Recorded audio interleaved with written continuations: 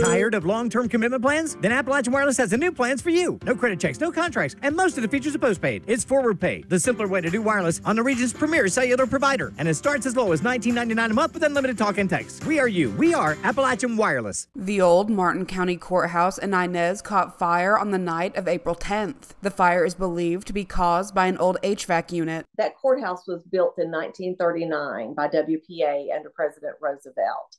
And so we've been working on restoration for 3 years. We started with a small committee of people planning, but we've worked the last 2 summers with Appalachia Reach Out, and they have done so much work for us there.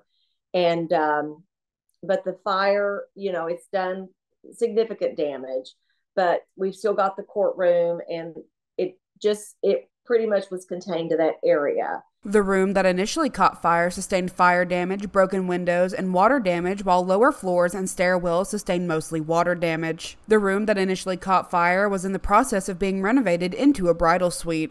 I just want everyone to know this place is worth saving.